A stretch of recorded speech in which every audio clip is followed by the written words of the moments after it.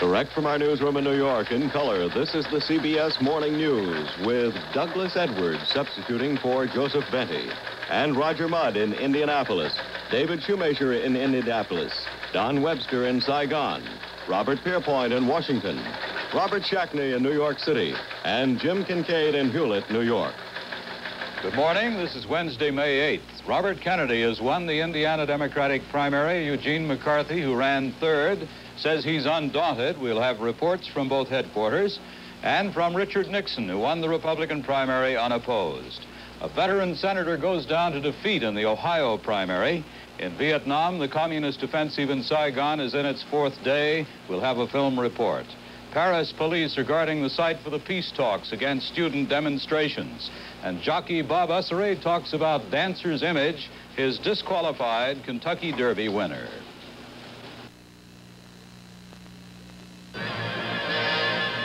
This week on the CBS Thursday night movies, Gina Lollobrigida at her most provocative, a fiery woman of straw, and Sean Connery in a role that rivals 007. Two people drawn together by a common bond, and between them was conceived murder.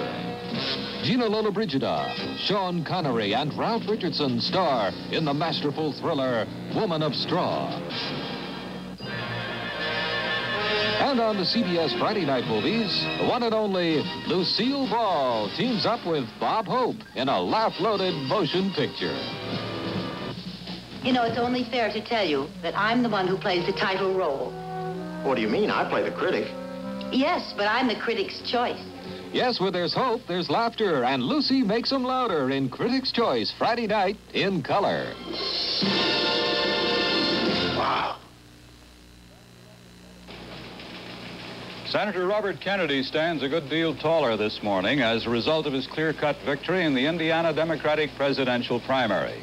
But he didn't knock Senator Eugene McCarthy out of the race, and interpreting the Indiana results is a little like eating a good Irish stew. No matter what your taste, you could find something you liked. Kennedy polled 42% of the vote in his first primary and clearly established himself as a serious contender. Favorite son candidate, Governor Roger Brannigan, widely regarded as a stand-in for Vice President Humphrey, finished a rather distant second, but Humphrey backers issued a statement noting that nearly 2 out of 3 Democrats preferred someone besides Kennedy. Even Senator McCarthy found cheer in his 27% showing. He would have settled for 20, he said. CBS News correspondents Roger Mudd and David Shoemaker covered the celebrations at Kennedy's and McCarthy's Indianapolis headquarters.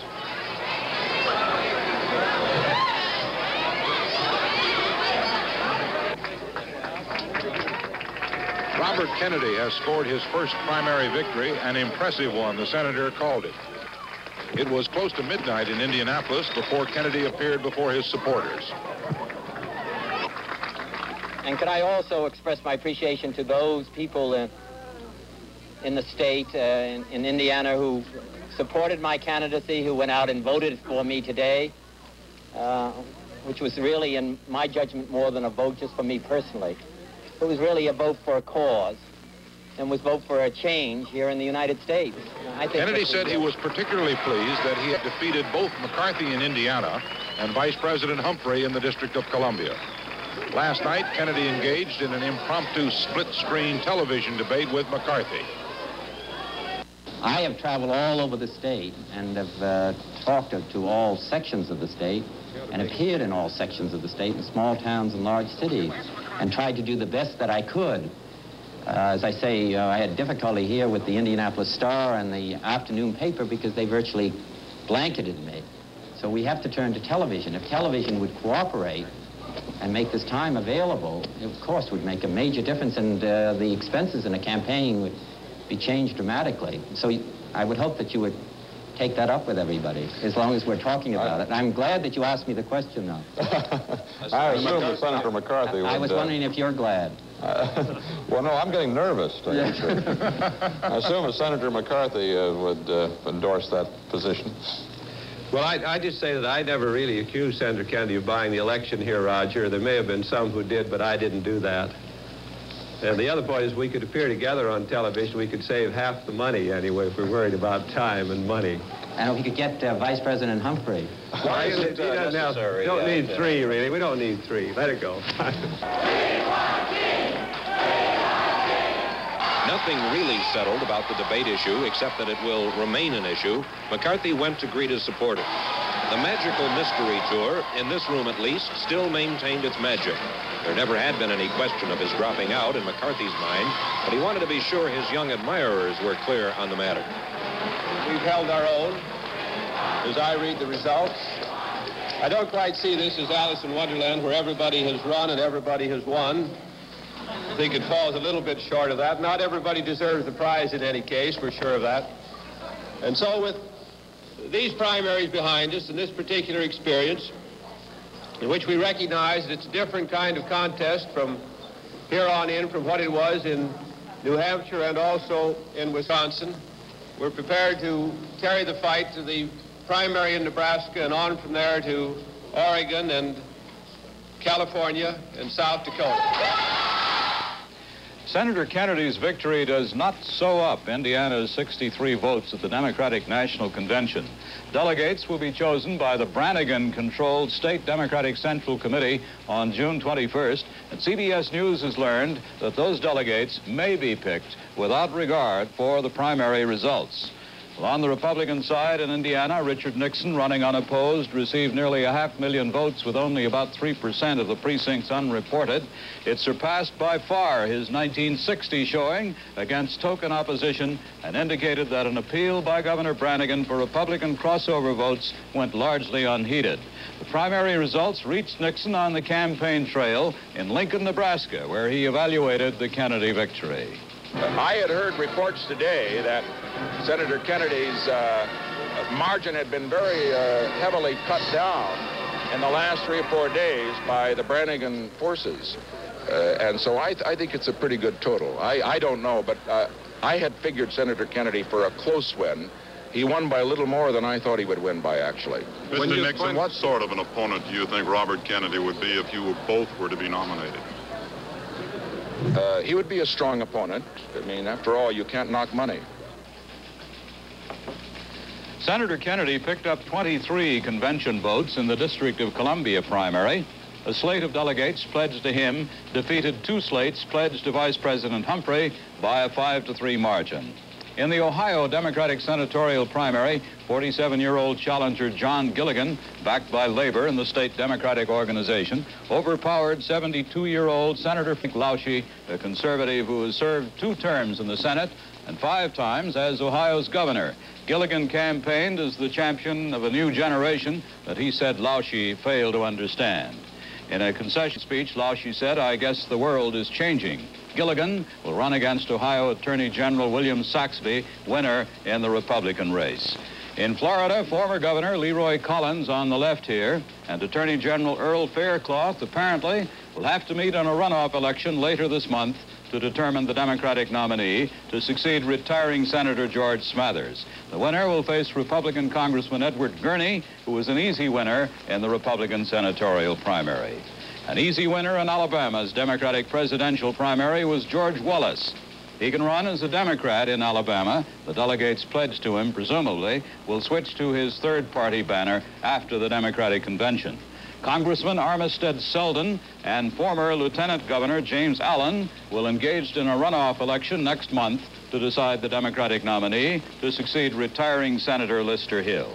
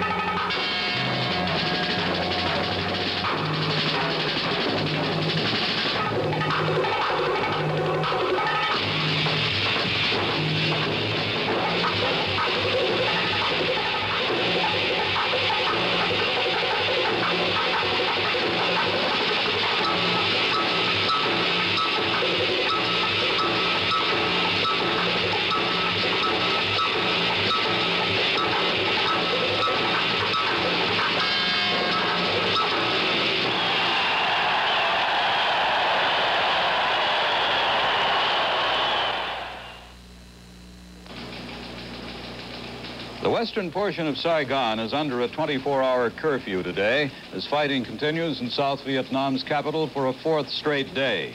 In the latest action, Viet Cong guerrillas fired 14 rockets into the Tan Son Nhut airport. Another Viet Cong rocket exploded in downtown Saigon.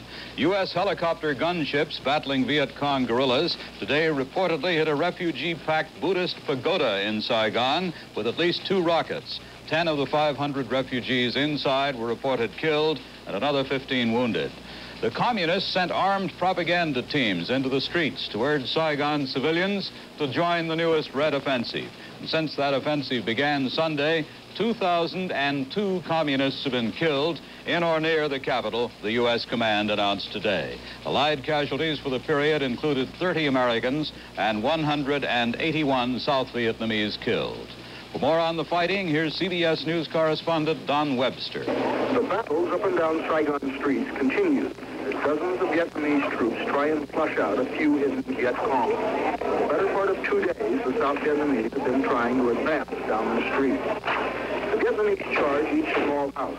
If they see anything move, even their own shadow, they're likely to fire. It's hard to tell how well organized the Viet Cong raid was.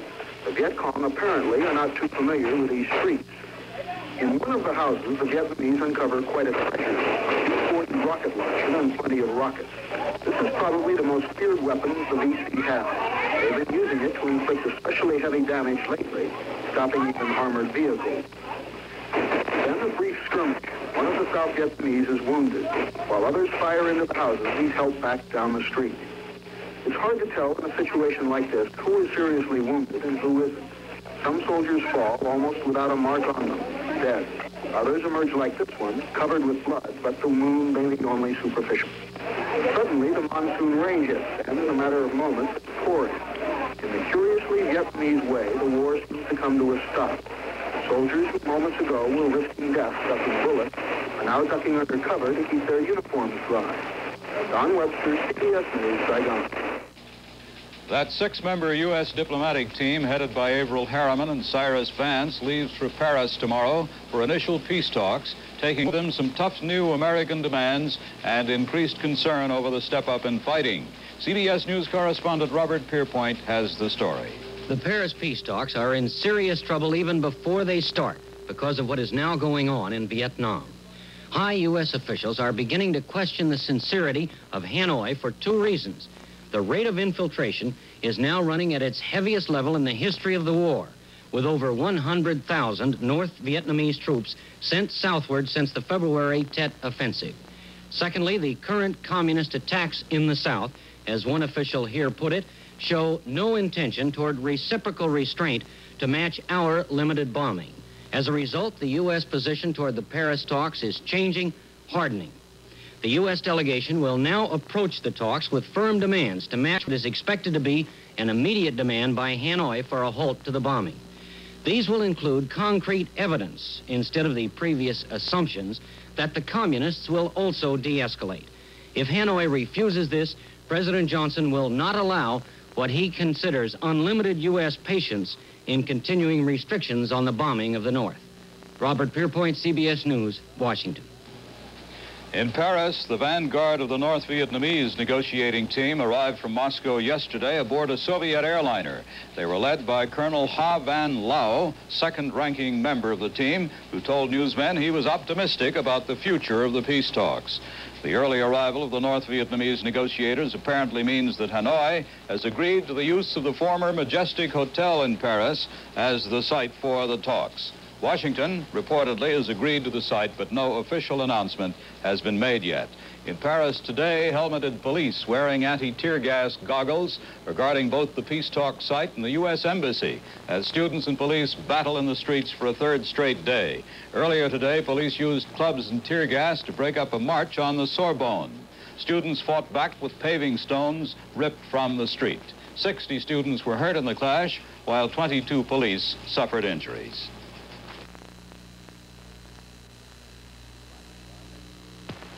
Like father, like son.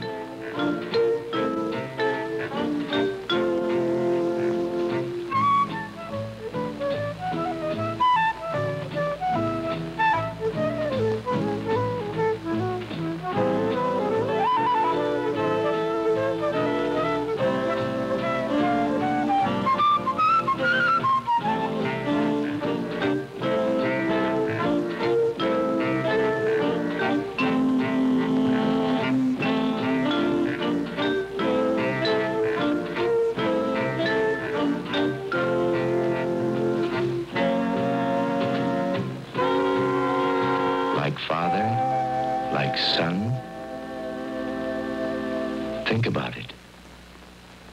For information on smoking and heart disease, ask your heart association. Columbia University President Grayson Kirk today demanded the immediate return of papers he claims were stolen when students occupied his office during their week-long sit-in. Meanwhile, a 5-man independent commission opened its investigation yesterday into the causes of the student protest, a protest that is still going on. CBS News correspondent Robert Shackney reports. Education, some of it of a more or less formal character, has been resumed on the campus of Columbia University, but not in the way set out in the catalog, and certainly not the way it was 3 weeks ago. The student strike appears to have stopped most regular, most conventional instruction at Columbia. Replacing it are a variety of what the strikers call liberation classes. Some of these classes on campus lawns, some in private homes, some of them ad hoc gatherings to discuss politics, some rigidly following the college curriculum, but all outside university classroom buildings. All told, 125 special classes were listed by the Student Strike Committee. Under its rules, it's not breaking the strike. It's all right for professors to teach as long as the class is not held where it's normally scheduled. A class in advanced conversational French. Ainsi que les polices. In this confusion, it's hard to say how much anybody is learning. In many of the informal liberation classes, more time is devoted to discussion of strike issues than to academic subjects. Well, no, I think this discussion is based upon the fact that nobody expects immediate changes, and yet everyone knows that there will be general changes over a period of time. Regular classrooms are, for the most part, empty. A good many professors are observing the strike, not appearing in their assigned rooms. And to keep the strike going, student protesters have thrown picket lines in front of most academic buildings. Attendance inside is way down. Only the law, business, and engineering schools report anything approaching normality. A year of college education at Columbia University normally costs $1,900. This isn't the kind of education that parents were paying for. And certainly this kind of ad hoc university education can't go on forever. If nothing else, a spell of bad weather could have disastrous results. But in the face of student rebellion, this is the only kind of education at the moment that seems to work. Robert Shackney, CBS News, on the campus of Columbia University in New York.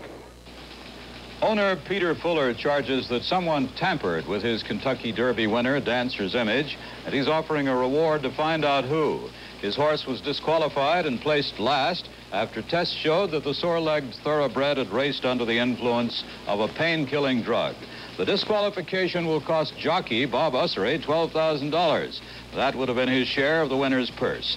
But as he told WCBS-TV reporter Jim Kincaid, he still has faith in Dancer's Image. You know, as far as I'm concerned, I think the horse is a proven horse. I don't think the horse has to prove anything at all. With me, he don't have to prove anything. He's already did enough for himself to prove it to me that he's a great horse.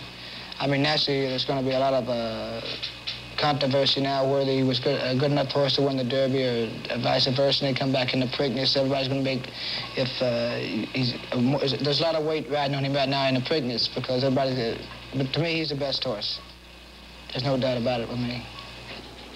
In baseball, the National League race last night tightened up to the point where only 2.5 games separate second place Cincinnati and 10th place New York. St. Louis maintained a 2.5-game league lead, even while dropping a 4-1 decision to the Mets. Philadelphia beat Cincinnati 5-2, Houston 7, San Francisco 1, and Atlanta 2, Pittsburgh 1. In the American League, Detroit snapped Baltimore's 8-game winning streak 2-1, Minnesota 2, Oakland 1, and White Sox 6, California 4, Boston 3, Washington 2, and Cleveland 8, the Yankees nothing. It was the Indians' 6th win in a row and right-hander Luis Tian's 3rd straight shutout.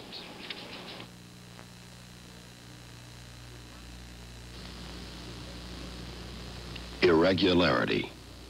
Were you born that way, or is your system different? Some people think normal means daily regularity, so they take a laxative every day. But doctors say normal is what's normal for you. And one of the best ways to help find out what's normal for you is with X-Lax. X-Lax doesn't try to prevent irregularity, just relieve it. That's how X-Lax helps you toward your normal regularity, the way your system is. However, age has changed it. If you take a laxative every day, try X-Lax for a while, but only when you really need it. Famous chocolated X-Lax, or now, for people who prefer an unflavored laxative, there's an X-Lax pill you just swallow with water. Try it. Rescue workers at Hominy Falls, West Virginia now say they expect to free at least 15 of those trapped miners today, but chances of finding the remaining 10 miners alive appear slim. Those men are caught in a deeper part of the flooded mine shaft, and so far, no contact has been made. The Vatican announces today that Pope Paul will attend a Eucharistic Congress in Bogota, Colombia in August. Now, another look at some of the top stories for this Wednesday, May 8th. Senator Kennedy wins the Indiana primary with 42% of the vote. Governor Brannigan, running as a favorite son, was second with 31%. Senator McCarthy says his 27% was better than he expected. He intends to fight on. In Ohio, Democratic Senator Lauschie lost his bid for renomination to challenger Gilligan and the combined opposition of organized labor and party leaders. In Vietnam, the western half of the city of Saigon is under strict 24-hour curfew as fighting continues in the capital for a fourth straight day. American negotiators prepare to depart for Paris and preliminary peace talks with Hanoi, but in Washington there's serious doubts about the future prospects of the talks in view of the current Saigon offensive. This is Douglas Edwards, and that's the CBS Morning News.